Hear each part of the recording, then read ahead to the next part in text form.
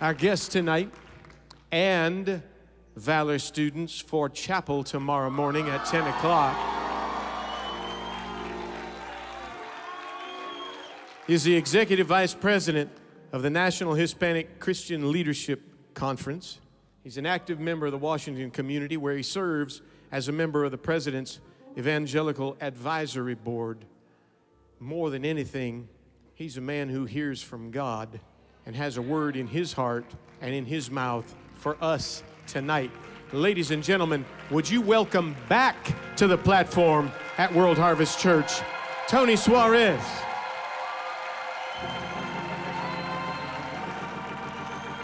Would you lift up the name of Jesus like you know how to do tonight?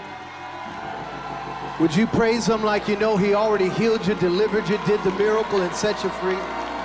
Hallelujah to the Lamb of God.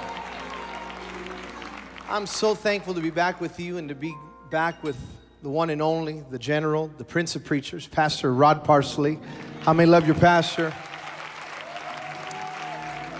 And I love this house because even though I'm from somewhere else, this house has been very important to me.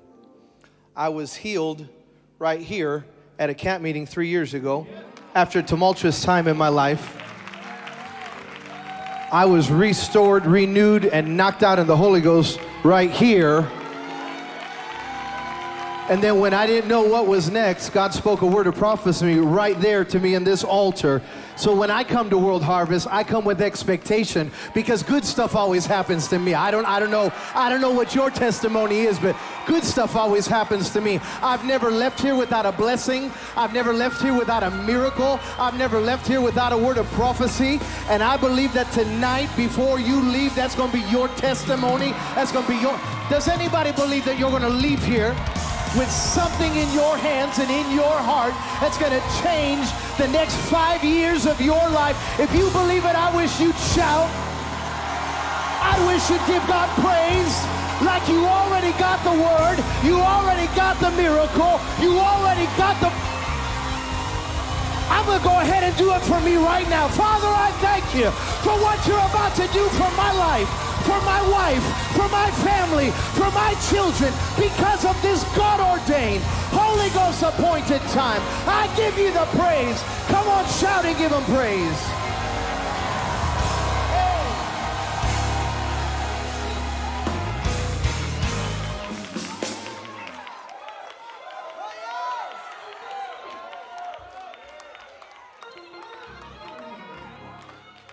I have a mentor named Morton Bustard, which, by the way, before I talk about him, Pastor Sam Rodriguez, you know him, right?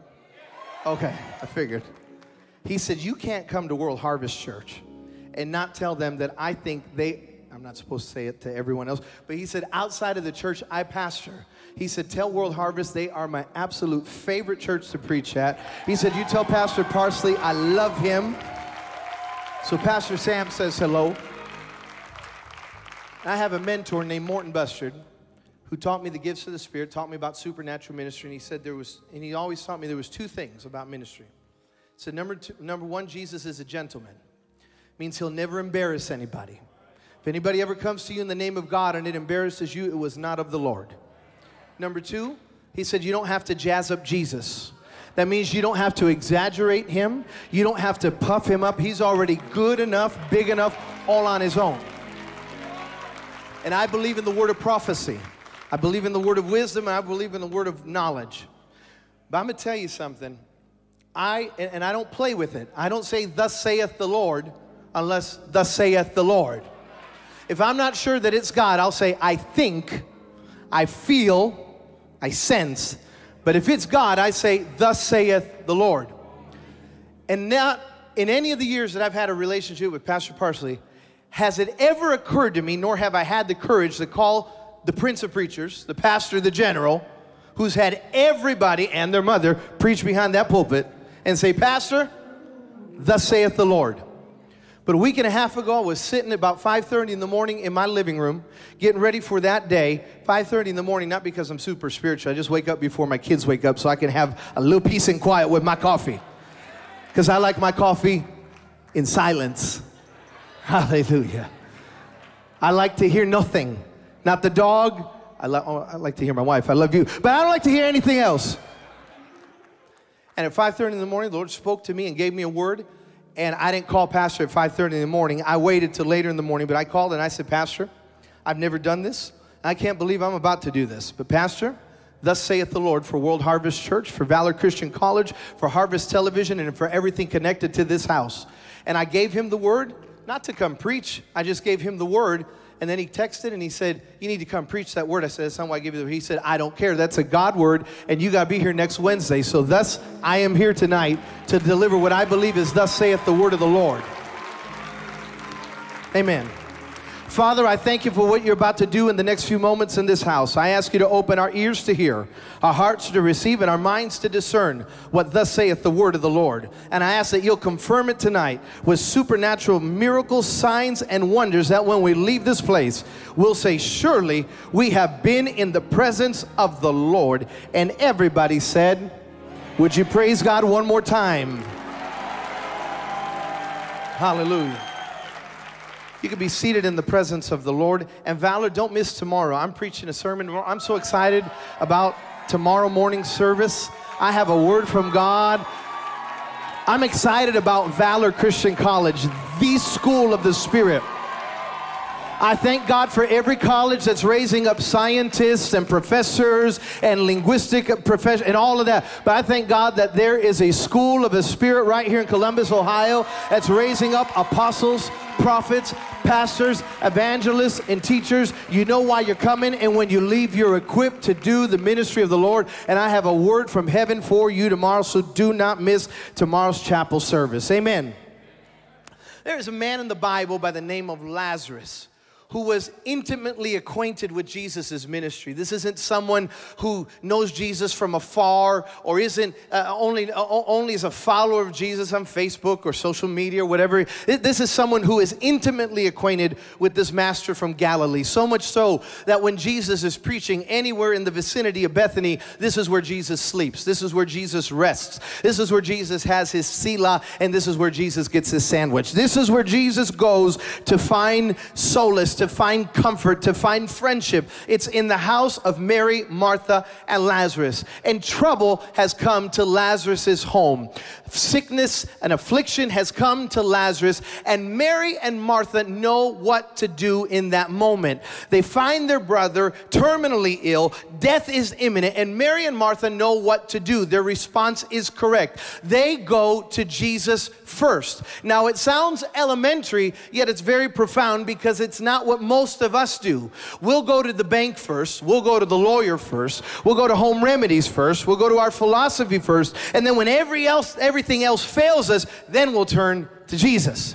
But Matthew 6:33 says, seek first the kingdom of God and his righteousness, and all these things shall be added unto thee. So they run to Jesus first, and Jesus gives them what they are seeking. They go to Jesus because they want a word.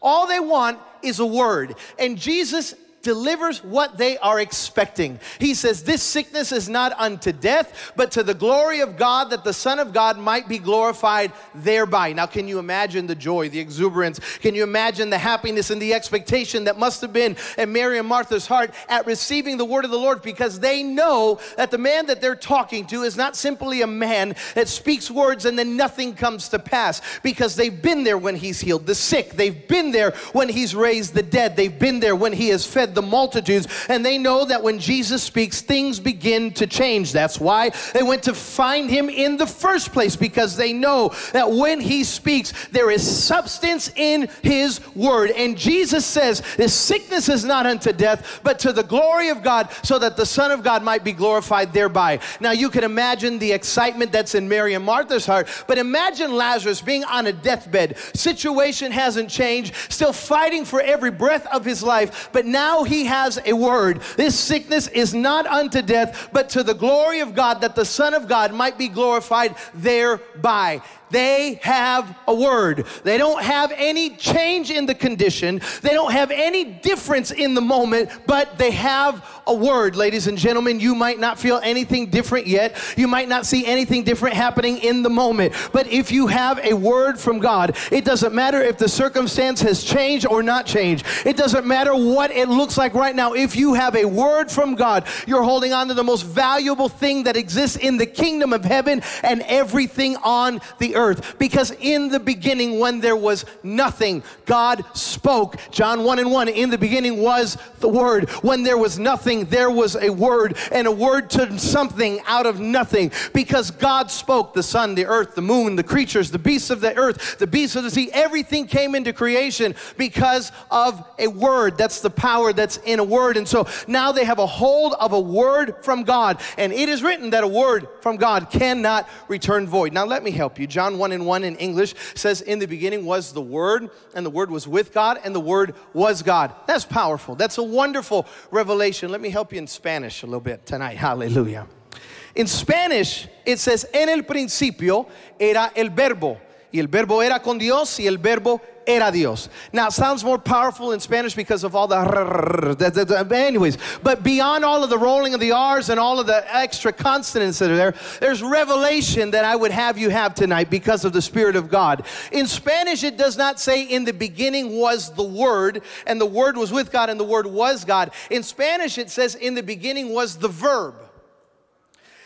In the beginning was the verb, and the verb was with God, and the verb was God. There's revelation, there's power there that we need to receive today. Because when God speaks, God does not simply speak nouns and pronouns and adjectives, but when God speaks in verbs.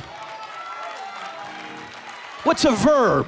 A verb is an active word. It's a creative word. That's why when there was nothing, God spoke a verb and something came out of nothing, because God spoke a word of creation. And so every word that comes out of the mouth of God is a verb. It's living, it's alive, and what He says must come to pass. So when God said He was going to save your children, that's a verb.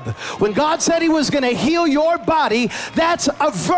When God said He would provide for your every need, that is a verb. That means it's a living word. It's a creative word. It's an active word. And what He spoke must come to pass. Would you praise God tonight? Because there's a verb in the house. Mary and Martha and Lazarus have gotten a hold of a verb. They've gotten a hold of a living word. And then He does, and you won't amen on this, Jesus gives a word and then He does what? He does nothing. And if you were being honest and weren't scared that lightning's going to fall from the sky tonight, you'd be honest and say, that frustrates me. Because I know it's not your testimony, but my testimony has been many times in my life that I have a word and then I see nothing. And it's in the nothing that my faith is truly shown. Because I can praise God when I get a word. I can praise God when He fulfills the word. But it takes a whole lot of faith to see nothing, but say, nevertheless will I praise You. Because I don't have to see anything to trust You. I don't have to see a change to praise You. Because though there's no change in the condition, I know I have a word. And if I have a word, it shall come to pass. Give Him praise in this.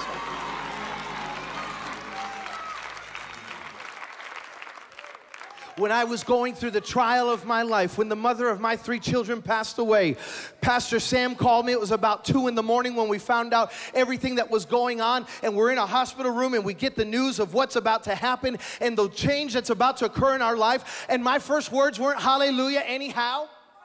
My first words were to God, and I said, where are You? Because I saw You at the healing crusade. I saw You when You healed over 200 people in Orange County, but I don't see You in this hospital room. Pastor Sam called me. He said, be careful what comes out of your mouth. For you have inquired of the Lord, and you have asked, where am I? And the Lord says, where am I? He said, where was I in the fiery furnace with the 3 Hebrew children? Pastor Sam said, open your Bible and show me in the Bible, show me in the Word where it says that Shadrach, Meshach, and Abednego ever saw the 4th man in the fiery furnace. So I started looking. He said, you're taking too long. It's not there. They never saw the fourth man in the fiery furnace, but that doesn't negate the fact that the presence of the fourth man was in the fiery furnace. He said, even though they never saw the fourth man, the king saw the fourth man. Hell saw the fourth man. And I'm prophesying to someone tonight, even though you don't see God, cancer sees your God, poverty sees your God, and every demon that's been afflicting your life sees God, and they have to bow their knees at the fact that God is with you.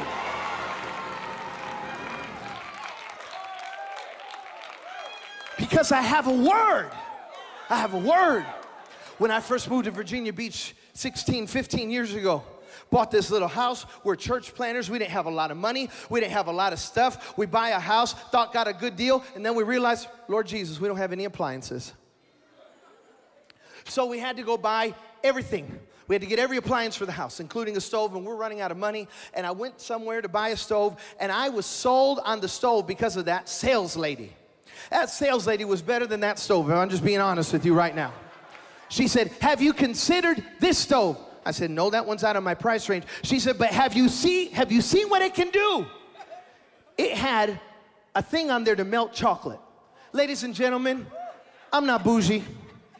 I'm just telling you right now, when I want to melt my chocolate, I just put it in the microwave. But I thought it was kind of cool that now if I want to have the option to melt the chocolate, I have it on my new stove. She said, we also have a butter melter. I'm like, so this is how they live on the other side of town. All right. And she said, and above everything else, she said, you got to read the warranty. She said, for the next 30 days, you take this thing home.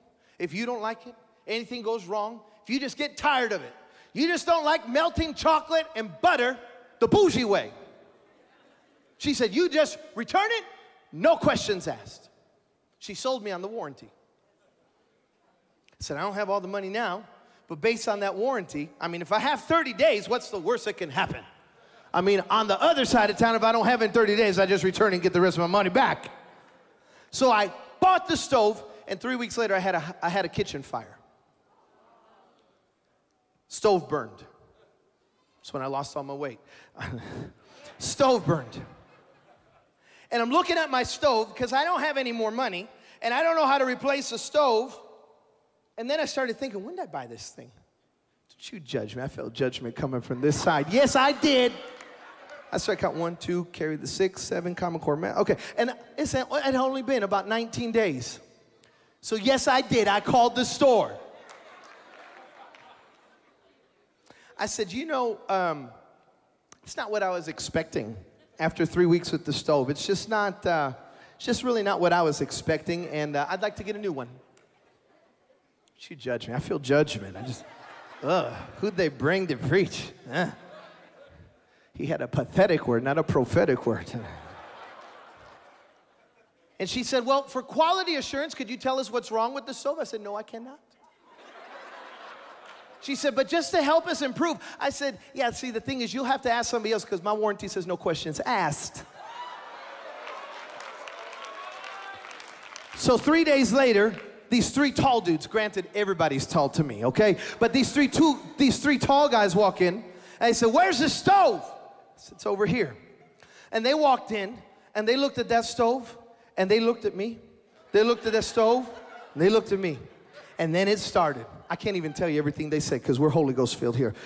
Are you for real? And who do you think you are? And something about my mom, and something about being Hispanic, and this and that. And what gives you the right? And with a trembling hand, I said, and he grabbed that paper, he said, give me that. And then it went about like this. Oh, nah. Nah. And his worker friend said, nah. And And then after about 60 seconds of grunting, those 3 big dudes had to pick up that oven, that stove, walk it out of my house, and 3 days later, they had to bring me a new stove. Now you could say that's not fair. You can say that's not right, and that's okay that you feel that way, but I had a warranty that gave me permission to do what I did. You might not agree with it. They may have changed their policy afterwards, but I didn't violate my warranty. All I did was put my warranty into action. And I have met some burnt out Christians because they haven't read the warranty that says a just man falls 7 times, but he gets back up again. There are some people that don't think you deserve a second chance. They don't think you ought to get a new blessing. But whatever they think really doesn't matter, because if the warranty says it's yours, if the word says it's yours, it doesn't matter who doesn't agree. It doesn't matter who doesn't like it. If the word says it's yours, then it shall be yours. Give him praise in this house. So Lazarus has a word. His sickness is not unto death, but to the glory of God, that the Son of God might be glorified thereby. Lazarus goes to a tomb, yet he still has a word from the Lord. Lazarus is on a deathbed, but he has a word from the Lord. I don't care where you go, as long as you take the word with you. He went through sickness with a word. He laid on a deathbed with a word. He was embalmed with a word, and he was buried with a word. I don't care how bad the situation gets. You don't let go of a word. You cling to the word. You cleave to the word. And after many days, the Bible says, Jesus said to his disciples, Lazarus is sleeping. Let's go wake him up. And the disciples, not understanding that Jesus is both God and man, wrapped up and robed in flesh, they said, Master, let the boy sleep. He's sick. And it's almost as if Jesus said, my bad. I'm talking to you like God. I'm sorry. Let me talk to you like a man. He's sleeping. I thank God that what looks like death to us looks like a siesta to Jesus. I thank God that what looks like a storm to everyone else just looks like peace and shalom to Jesus. I thank God that when I'm in a storm, fretting that I'm about to fail, Jesus says, peace, be still. And then he says, why were you fretting the storm? Don't you know that I am the master of Galilee, and I'm also the master of the wind?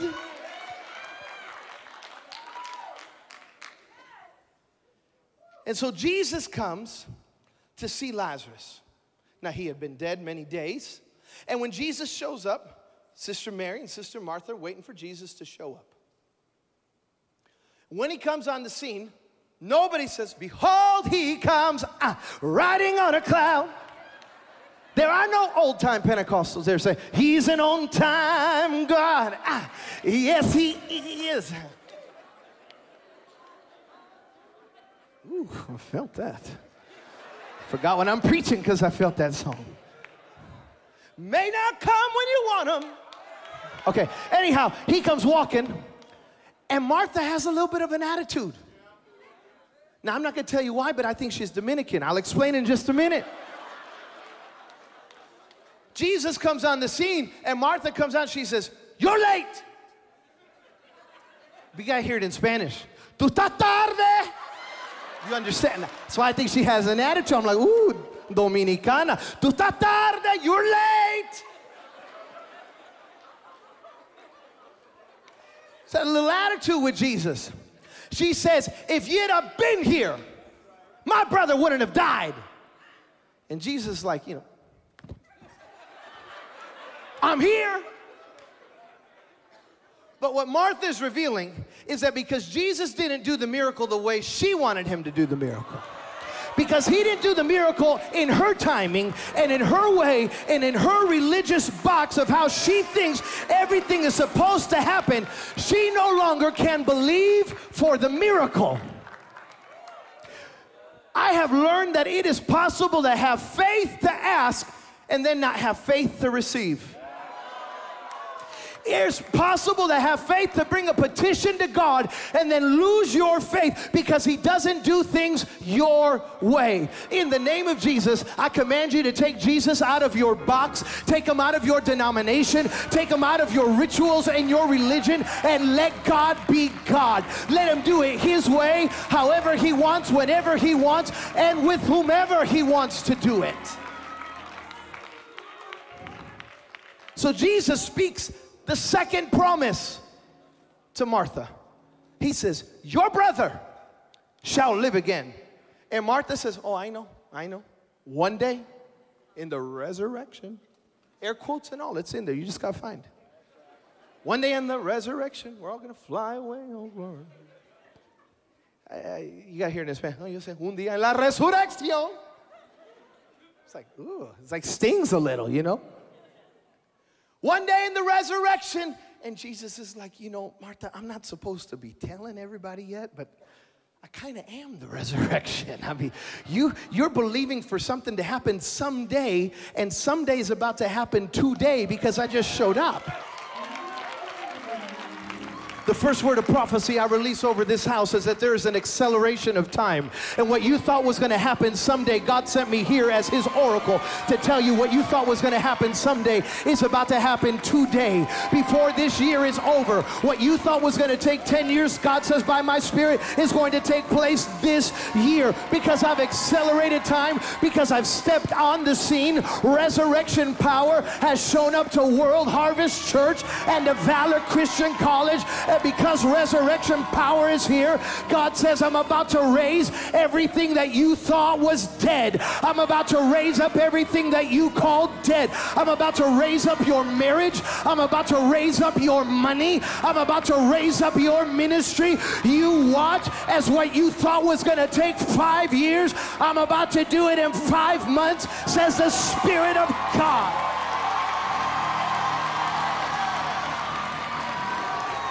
I'd give him praise on that word if that's yours. I'd give him praise on that word if I was. I'd give him praise, and I'd praise him till the miracle came, till the money. I'd praise him like it's already done.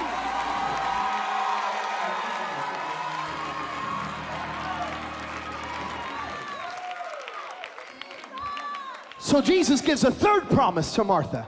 I said, he's going to live again. Where have you placed him?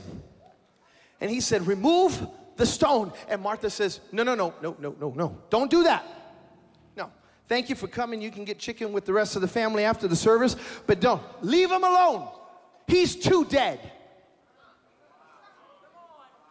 I know I asked you to do this work, but what I asked you to do is now impossible for you. So leave him in there. John 11:39, King James Version, for he stinketh. He's too dead. This is too impossible for you to do what I asked you to do. And Jesus turns around and he says, did I not tell you that if you would believe, you will see the glory of God? Your word from God isn't the problem. Your word of prophecy isn't the problem. Do you have faith that what was spoken shall come to pass? That word was given to you to activate your faith, to demonstrate your faith, to expect the miracle to take place. But between the word and the fulfillment, you got to put trust in the word. You might be one moment of trust away from seeing that miracle. You might be one confession of faith away from seeing that miracle. Jesus says, I told you you're going to see the glory of God. Lazarus, come forth. And out of a tomb comes a man a-hopping, because he's still wearing yesterday's clothing.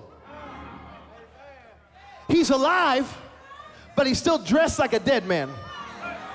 There's been a change, but he still looks like what he used to be. There's been a change in his circumstance, but he's still wearing yesterday's clothing. And then God gave the last prophecy. He said, loose him and let him go, because you're no longer going to be known as Lazarus the dead man. From this day forward, you're going to be known as Lazarus the resurrected man. I'm prophesying to a Lazarus in this house today. God sent me here to tell you that he's about to loose you and let you go, and you're no longer going to be identified by what you came through, what you lived through, but how you came through. You're no longer going to be known by yesterday. You're going to be known by today. Give him praise in this house.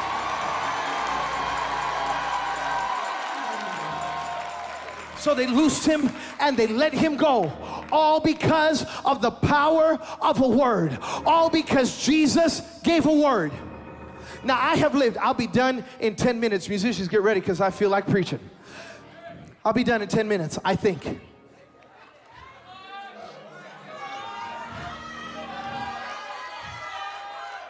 I have lived through hell and high water for 4.5 years, almost 5 years now.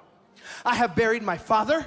I have buried the mother of my children. I have become a single father. I have tried to navigate what's next without knowing what is next. And for the last 4 years, I'll be done quickly. For the last 4 years, every time I look, and this is why I call pastor, I said everything I said so that you would understand the power of a word, so that you understand what I'm about to release in this house. For the last 4 years, every time I look at my phone, it's 9/11. Then I look in the evening, it's 9/11. Now, I don't want to be one of those weird Christians. I'm not hokey and I'm not kooky. But I don't believe in coincidences.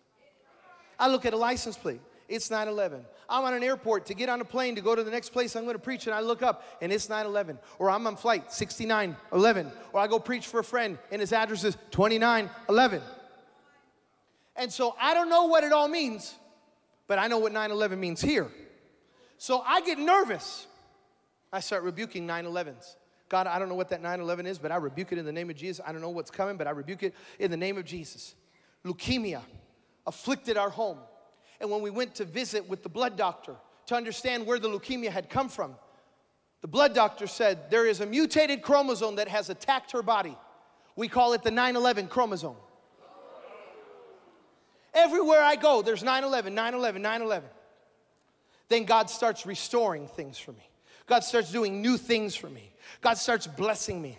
I was sitting right there where you in the blue shirt are sitting. I was sitting right there 2 years ago at camp meeting. David Crank, I wore his pants.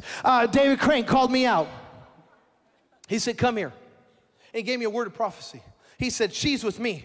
But God says, this year, I'm about to give you your helpmate.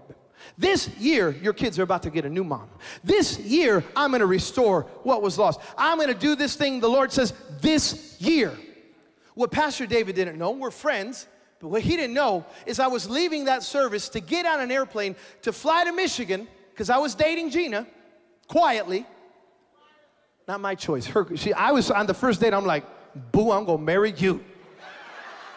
And I didn't even know who's boo and who's bae yet, but I just went ahead and just went with boo.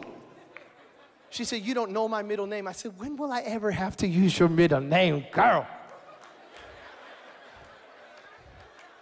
And she's like, you're crazy. I might get a restraining order. Stay away. So we're dating, but no one knows. Pastor David doesn't know. He gives me a word of prophecy. What he didn't know is I left that service to get on an airplane to fly to Michigan because Gina had lost a spouse 9 years ago as well to cancer. And I was flying to Michigan to meet her first set of in-laws to tell them I love Gina. And I'm going to honor Corey's memory. And I'm going to help Gina raise your 2 kids in the admonition of the Lord. David didn't know that. I fly to Michigan, and I go sit down in an Italian restaurant to meet the McCools, and Bishop McCool says, Brother Tony, do you know a fellow by the name of David Crank? I said, well, as a matter of fact, I do. Watch this. Because after Pastor David gave me the word, I fell out right there. Now, I was out of it, but not so out of it I was going to lose that word. I'm on the floor, but I'm texting with my hand. Brother RD, I need this video pronto, right now, before I get up, before the catchers move me. Send me this video. You don't know what this means to me. I'll give you $5 cash money. Send it now. And when they picked me up, I was still stumbling because I still hadn't put, I was spell checking to make sure. And then I'm like, whew, amen. All right, I'm good.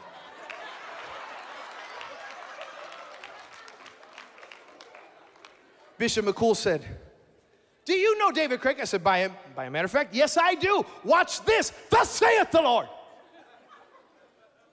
And he watched it, and then I looked at Gina. I said, Gina, thus saith the Lord. Gina said, that's cool. I just need Jesus to say, thus saith the Lord to me too. I'm like, woman, have some faith. The word of prophecy said, this year. I'm going to do this thing this year, this year, this year. Well, every other conversation, I don't want to say anything in case Gina's watching, so I won't mention her so that no one will know it was her. But Gina had said, if we get married, that's way down the road. But the prophet said, this year. So I showed that video, and Bishop McCool said, Brother Tony, David's my cousin. So I call Pastor David from the restaurant. I said, hey, do you know the McCools? He goes, yeah, it's my cousins. I said, the woman I want to marry is the widow from Corey McCool. And he said, Tony, before God, I didn't know, but we about to be cousins.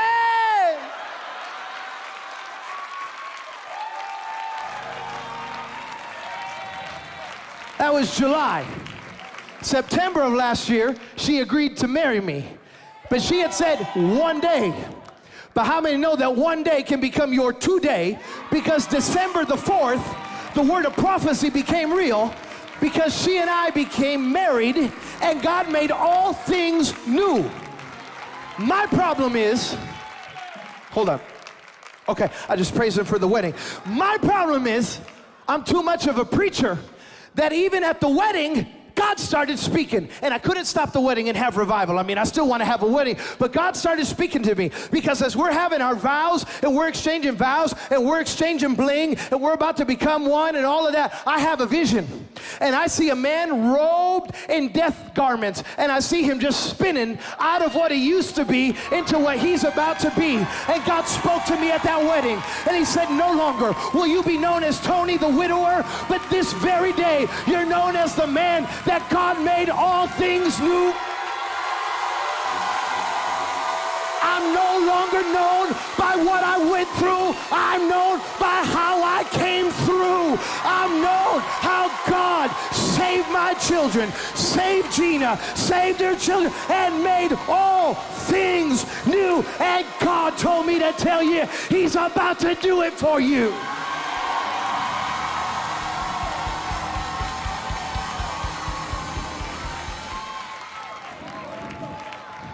I'm coming to a close right now. Because after the wedding, and God blessing, and God's increasing, and God's doing this, and God's, in fact, oh, by the way, at that first camp meeting I came to, Pastor Parsley stood me up over there, and he said, God is about to give you 7 times what you lost. He's about to increase you 7 times, and 7 this, and 7 that, and 7 this. And I'm not really good at math, ladies and gentlemen, but there's me, and there's 3 children, and I'm not about to have more babies in the name of Jesus. So I'm trying to understand how we're going to get to 7. And then I met Gina and her 2 children, Mylan and Macy. And it occurred to me, you got Tony, Cole, Michael, Zachary, Gina, Mylan, Macy. 7 people who lived through the same situation. 7 people who lived through the valley of the shadow of death, and 7 people who came out on the other side. 7 people that weathered the storm, and now God has made all things new.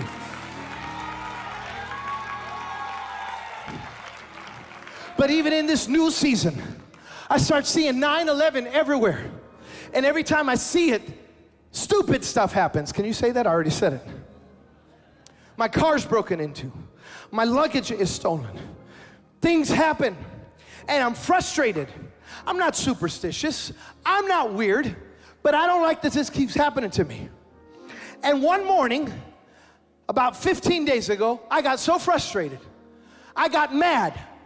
And I said, enough is enough. I said, in the name of Jesus, I take authority over the spirit of witchcraft that's on this number. I take authority over every hex, every curse that hell has designed to come my way. Everything the enemy has put on this number to try to intimidate me, to fill me with insecurity, and to try to get me distracted, I bind it and I rebuke it in the name of Jesus. I decree and I declare from this day forward, 9/11 doesn't mean a storm from hell, it means a storm from heaven. I decree this very day day that when I see 9/11, good things are going to happen to me. Blessing is coming my way. Money is coming my way. Increase is coming my way. I declare from this day forward, every time I see that number, goodness and mercy, provision and abundance and prosperity is on its way. Somebody shout, that very day.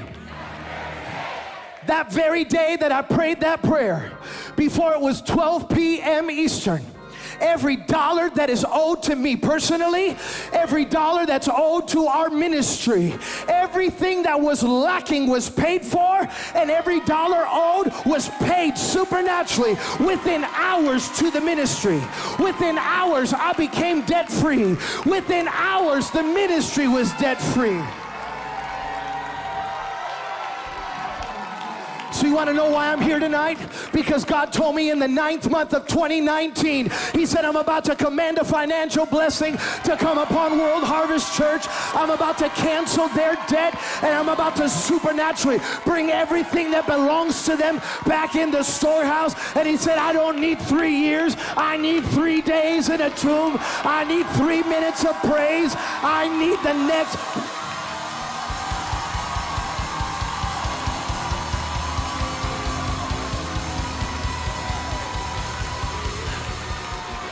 I wish you'd praise Him like that's your word tonight. I wish you'd praise Him like He's about to bring you out and give you everything that belongs to you.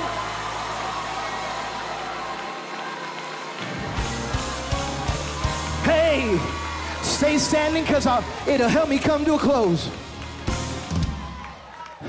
I called 3 friends that day. I called Pastor Jonathan Miller. I said, Jonathan, God has given me a word of prophecy. There's a thing called a 9/11 blessing. I said, God just spoke to my heart to call you and to tell you that in the 9th month of 2019, God is about to reallocate misappropriated funds, and He's about to put the money back in your church. God's about to give you back what belongs to you. He said, Tony, you got to come preach the word. I said, I don't have any dates available to come in September. He said, Tony, look at what next Wednesday is. It was 9/11. He said, you're going to come on 9/11 and release the 9/11 word. So I went to Orlando last week and I released the 9/11 word for the first time. From that night till this week, God has supernaturally brought people out of debt. God has supernaturally restored things that were lost. And God has put an acceleration on the return of a seed. My mother is a missionary. My mother is about to venture into something new. And somebody gave my mother $1,000. And she needs $10,000 to do what she's about to do. Somebody gave my mother $1,000.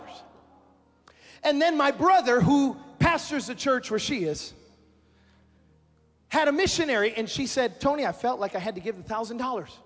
She said, and the next day my glasses broke, the brakes went out on the car, and now I need $1,000. Before we hung up the phone, somebody supernaturally sent my mother $1,000.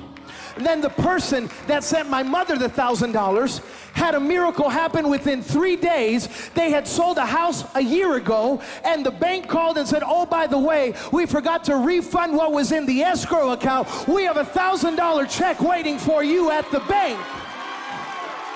Because there's an acceleration on the 9th month for God to supernaturally bless your finances. Now, I have a word, and then the Lord said, call Pastor Parsley. Now you have to understand my respect for that man of God and the general that he is. I would never take it upon myself to feel like I have a word of prophecy for Pastor Rod Parsley. Never in my life would it cross my mind to say, Pastor, thus saith the Lord. So I said to Jonathan, and I said to God, I told Jonathan, I said, I don't dare call him. I feel like I'm supposed to, but I don't dare call him. I said, God's going to have to really speak clearly if He wants me to call Pastor Parsley. And Jonathan said, yeah, we're just talking. And I looked at my phone. It's 9:11. I said, I got to hang up. I got to call Pastor Parsley right now. So I called him with the word, and I released that word. There's a supernatural acceleration of time to cancel debt, to get back everything that's lost, and to bring people out of debt this month. There's an anointing on this month. This month. In this week, every church I've preached at is called Harvest. That's not an accident, ladies and gentlemen. But I still didn't understand the word. I mean, I'm prophesying a 9/11 blessing, and I don't know what it means. And last week I'm in Mississippi, and the Lord stops me on the side of the road, and he says, now I'm going to show you the word. The number 9 means completion, finality, the end. That's what the number 9 means. Completion, finality, the end. The number 11 stands for disorder, chaos, and rebellion. He said, you go to World Harvest Church and you prophesy to the body of Christ that in the 9th month of 2019, I'm bringing an end, I'm bringing closure to disorder, to chaos, and to rebellion. I'm bringing a closure to chaos, and I'm bringing a finality to failure. You let them know that I have commanded a 9/11 blessing to come upon this season for the body of Christ, and if they'll sow it, and if they'll trust it, I'll supernaturally cancel their debt. I'll bring them out. And oh, by the way, he said you won't have to fight for it. You won't have to look for it, because he said blessing is about to find you.